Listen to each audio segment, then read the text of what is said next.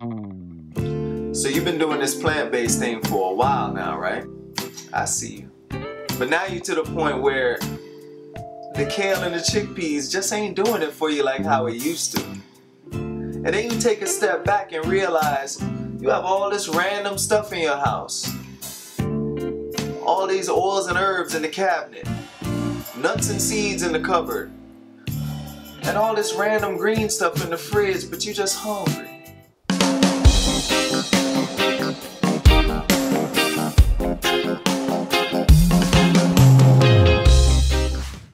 Greetings everyone, Devar with Carib Sunsations here, back with another recipe.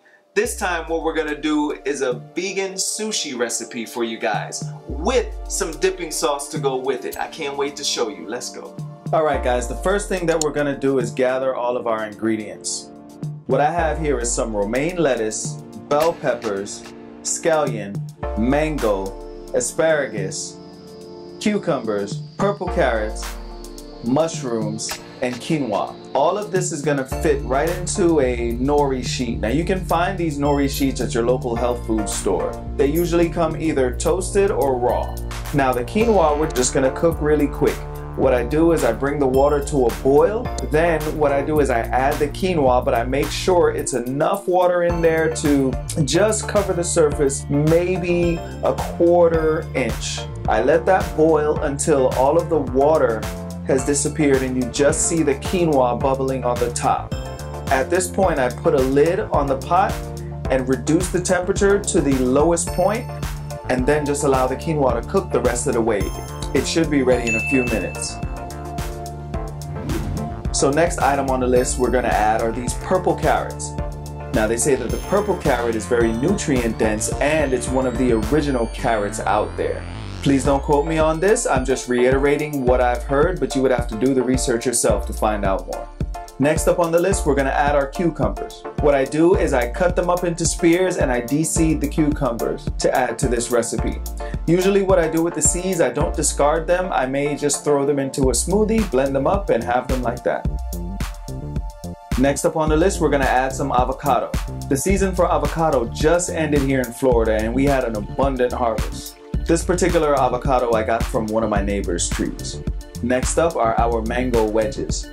You're probably thinking that it's kind of weird to add a mango into a sushi wrap, but believe me, it adds a very nice flavor and I'm sure you'll enjoy it. And now I'm gonna add the bell peppers to the mix. You can just add the red bell pepper if you want, but I had these handy so I decided to use all three.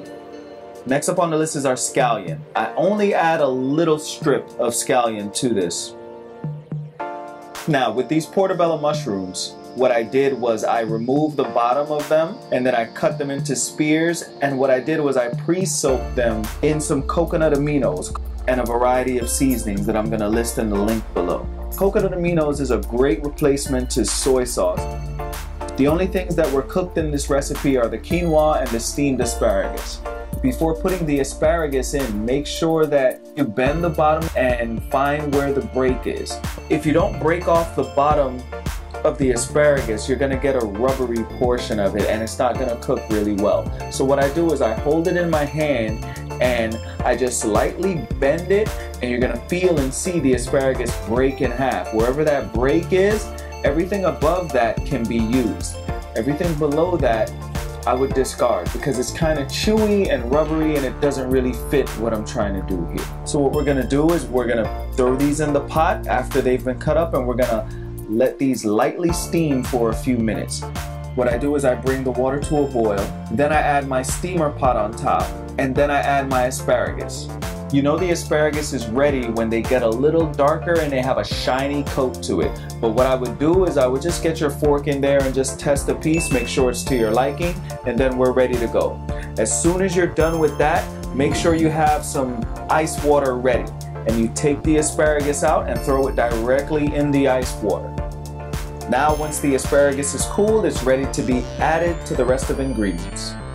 Now once everything is prepped, you can get the whole family in the process and you can roll up a bunch of these, have some to eat right now and then save for later.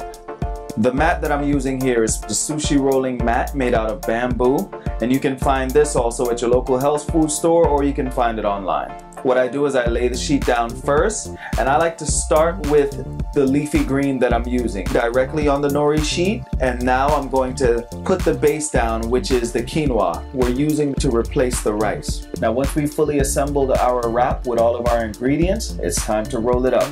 I would say just take your time with this. Make sure you roll it as tight as you can without tearing the nori sheet. The bamboo roller does help out in this process in keeping everything tight. Now you can pack this with as many ingredients as you want to, but just keep in mind the more ingredients that are packed in, the harder it's going to be to roll. Now there are some sauces that you can buy in the stores, but we prefer to make our own and we keep the ingredient list simple. What I'm going to do is I'm going to list it below with the rest of the ingredients. Just go ahead and click the link in the description box so you can get the full article on this particular recipe. Now I just wanted to give a few words of encouragement to anyone who is just starting their plant-based journey and you're finding that it's getting a little bit confusing. All I can encourage you to do is just stay the course and get yourself around like-minded people who have been where you are. Another thing too, the approach is going to make a difference. A lot of times what we do is we eliminate a lot of foods out of our diet, but we don't replace them with anything. When we cleaned out our cabinets, it was very frustrating. And that's the thing that I hear the most with people is they just don't know what to eat. They know what they shouldn't eat, but they don't know what to eat. All it takes is a little bit of preparation on your part. And also keep in mind, guys, everyone is different. For me personally, a lot of leafy greens, moderate amount of grains, and a lot of water-rich foods really go a long way with me.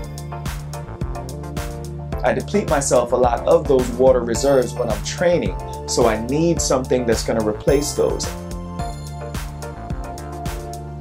You also have to think of the mineral content in your food. Everywhere you go, you see the emphasis on protein, but what many people don't realize is protein is not the end-all be-all when it comes to your health. There's other things you have to consider as well. One of the main things that people overlook is environment. And I'm not just talking about the internal environment, I'm talking about the external environment. Both of them go hand in hand together when it comes to your health. So instead of thinking of excluding foods, try to find a plant-based equivalent or create a plant-based equivalent yourself. That's what we started doing. We think that we run out of options, but there's no shortage of ideas when it comes to vegan foods and vegan options. There's only a shortage of imagination. And there you have it, guys. Another recipe in the books. I hope you guys enjoyed it. Now, for my favorite part of every video, the taste test. So I'm just going to take one of these here. Ooh, let me put this down, get this sauce. Let you guys see what's going on.